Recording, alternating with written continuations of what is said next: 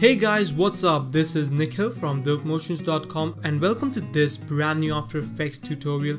In today's video, I'm going to show you guys how to create this simple and sweet looking Valentine's Day animation into After Effects. Now, this is not just for the Valentines, you can also use it for creating some birthday animations, or you can say an anniversary invitation or something like that. I just thought of creating on a Valentine's Day cause Valentine's Day is just 2 to 3 days from now, so why not create one for them, one for the couples, or you can dedicate it for your partner or something like that. I don't know. So yeah, without any further ado, let's get straight into the video and let's see how to create this awesome thing. Alright, so here you can see I have some images that I downloaded from Google, so you can just go and download it. I'll put the link in the description. They are pretty simple one is the heart image, that is a heart PNG image. One is a petal. And you can use balloons as well, as you saw in the birthday one preview. For the birthdays you can use balloons and other kind of stuff, it's just not necessary. And you have a background image that we will add in the background.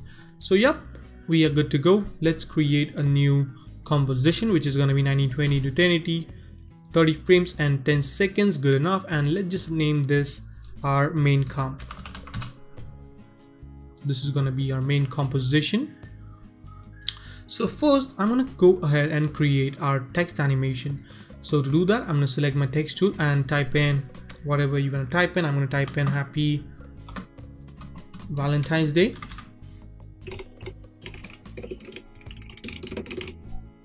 And by the way, I'm using the Bellico font.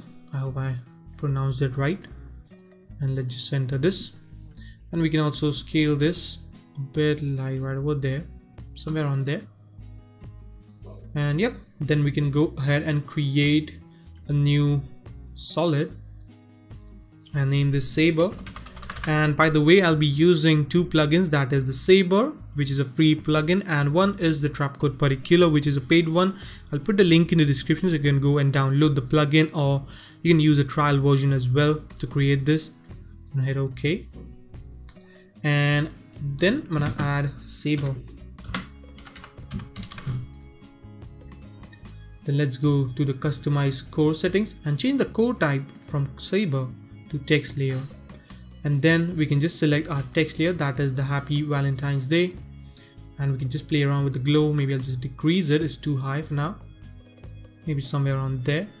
Make it kind of a dark pink kind of thing.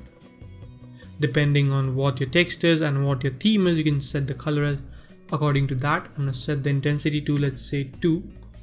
And bring down the core size to 1.5. That looks pretty good. And then I'm going to bring down the halo size and intensity to 0.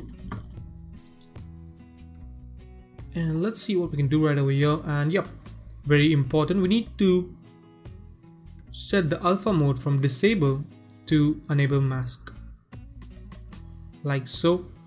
And then go to render settings and set the composite settings from black to transparent, so it's transparent, like so, you can see.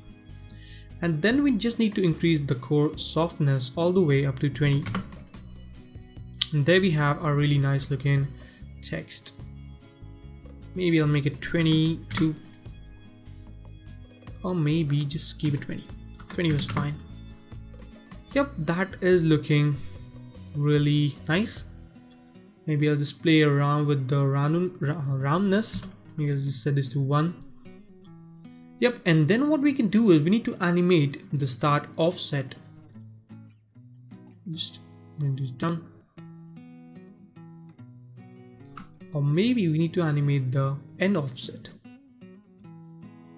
You can hide the text and then animate the end offset so that it gets revealed, like so. Alright, so now what I'm going to do is I'm going to animate the end offset. So I'm going to set this to 0, create a keyframe by hitting on the stopwatch, go to, let's say, 2 seconds and set this to 100. Then I'm going to hit U to see the keyframes, just Ctrl C to copy it, go to 6 seconds and hit Ctrl V to paste it. Then right click, go to keyframe assistance and time reverse keyframes. So we have a fade out animation as well. We can just select them and hit F9 to ease them. And we should have our really nice looking text animation. Let's go ahead and add a background, hit Ctrl Y for creating a new solid, and let's just name BG for background. Just place this in the back. And there we have a really nice looking text with the background. Then we can also go ahead and drag in our photo above the background solid. And it's quite big photo, so I'm just going to scale this down to maybe around there, maybe 35. Yep, that looks fine. And pre-comp the photo. Just name this footage, so that you can use a video as well if you later want to add a video instead of an image, so you can use that as well. And change the opacity down to 50. Yep, that looks pretty good. Maybe I'll just set this to 12. Yeah, that looks fine to me. Maybe I'll add a little bit of animation to the text, so I'm going to add animation to scale properties of the text. So I'm going to go to 2 seconds maybe. Hit S to bring down the scale properties.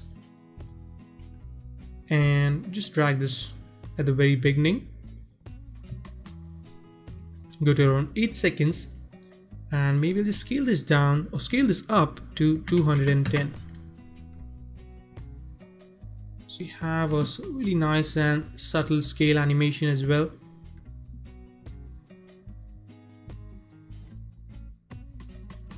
Yep, that is looking pretty fine.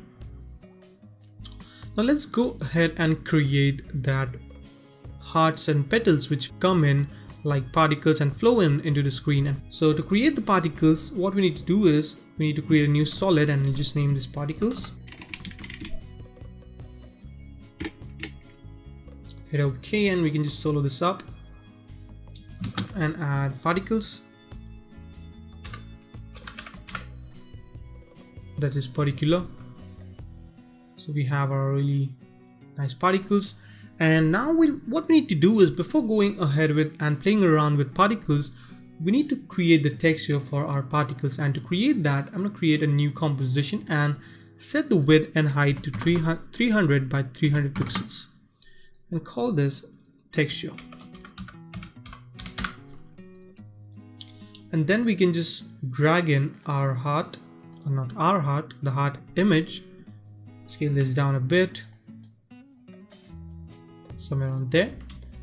Go to maybe 3 seconds and crop this up by holding Alt and close bracket. Then drag in the petal image, scale this down, and crop this up using Alt and close bracket. Set this to somewhere on there. And then go to 6 seconds and just crop this up. Now the reason I'm doing this, you'll come to know in a second. So now let's go ahead in the particles. Let's play around with some settings.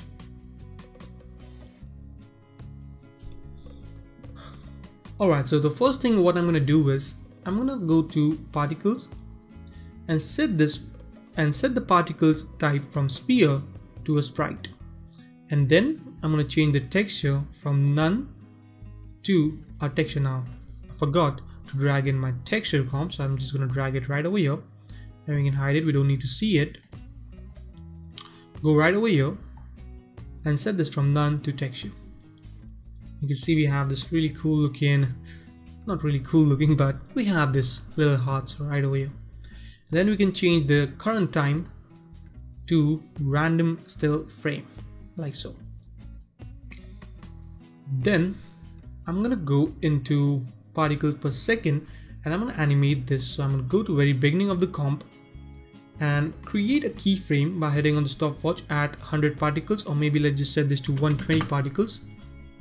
Hit U and hold Alt and Control and just click on the stopwatch. So this is going to create a, I don't know what it is called, but kind of a, kind of busy. If I go to keyframe assistance and keyframe interpolation. It's called a hold keyframe. Oh yes, a holding keyframe. Yep.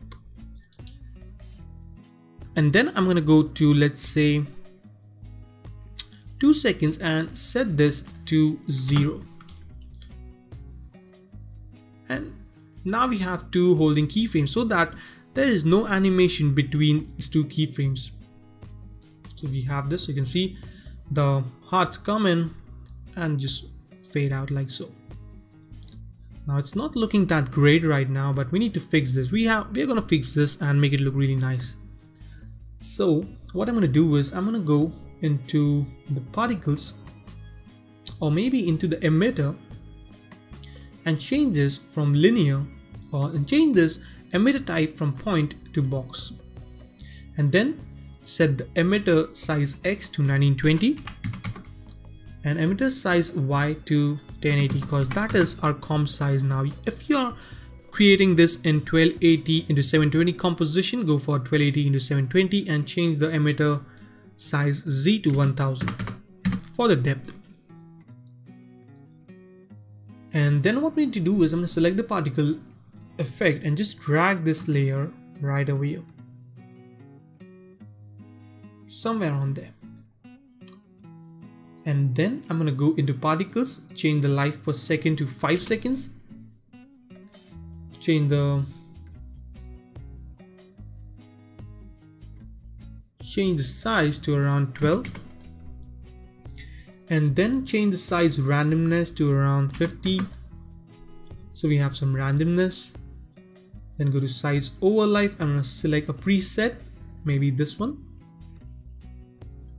Then I'm going to go to opacity randomness, and I'm going to set the opacity randomness to 10. Look, now you can absolutely play around with these settings and have fun with this. You don't need to just follow the exact same settings. So I'm gonna go into opacity over life and set the preset to this one. And yep, that is pretty okay for now. Now what we need to do is, in order to make the particles flow in one direction, I'm gonna go into physics, go to air, and increase the wind Y position to, let's say, 400. So now we have, oh, I'm sorry for that, increase the wind X position to 400. So now we should have something like this, which looks quite okay, not that great yet, but we are getting there step by step. We can also increase the turbulence field to, let's say, 10, and the effect position to 10. Alright, and then I'm going to increase the gravity a little bit to, let's say, maybe 8, just a little. Yep, that looks fine. Let's go to particles, and I'm gonna add some rotation randomness to this thing. So maybe I'll just set this to 40, or yep, that looks fine. The 40 looks fine to me. Let's preview it and see. Yep, that is looking really nice. Maybe a bit more, 45. Yep, that is looking really nice. Now, in order to give a little bit depth to these particles, I'm going to go and create a new camera. Maybe select a 35mm preset, and I'm going to hit OK. Then hit AA to bring down the camera properties and turn on depth of field. Set this to, let's say, somewhere around 1300, and increase the aperture to 100. So it gives a little bit depth, as you can see. If I just unsolo this layer, you can see we have depth in our scene. So I can just, maybe I'll just set this down to 1500. Yeah, that looks pretty okay. It looks really nice. Maybe I'll add a little bit of more opacity randomness to this thing. So to do that, I'm gonna go into opacity randomness. There we are. maybe 50. That looks pretty good. Maybe 35. You need to play around with the settings and see what fits for you. So let's see what we have.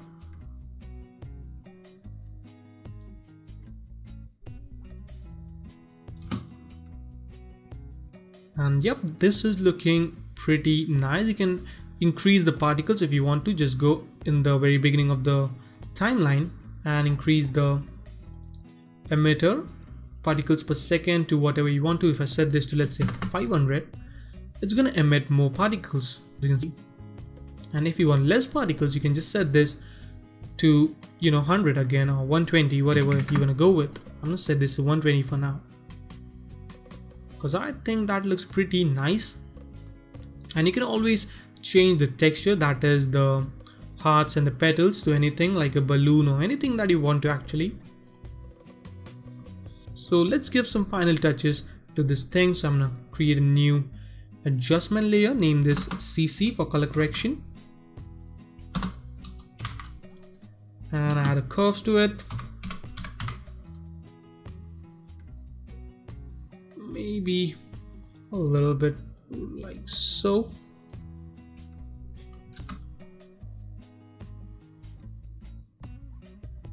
Somewhere around there. And then I'm going to duplicate it. And in this one, what I'm going to do is I'm going to reset it, make it a bit dark, and increase the reds. And this is going to be our vignette. So I'm going to just select this, select the ellipse tool, and just double click on it, invert the mask, and increase the feather to all the way up to 600. And there we have this really nice looking vignette, and which makes it look really nice. So as you can see, this is looking really nice. You can also increase the aperture a bit, maybe just to give a bit more depth. So maybe I'll just set this to 150. Yep, that is looking pretty good. You can also add motion blur to the particles. You can just go into render settings, motion blur, set this to on, and maybe 350. And there we have a motion blur. You can add this, but I don't recommend it. If you want to, you can just go for it, or you can just turn on the comp settings and turn on motion blur in your comp like this as well. So yep, that is a wrap for today. It's really simple and easy to create, and I hope this will be helpful to you in some or the other way. And if it helps you, make sure to subscribe, comment, and like this video, and I'll see you in my next video. Till then, take care and thank you so much for watching, guys, and don't forget to stay raw, stay creative.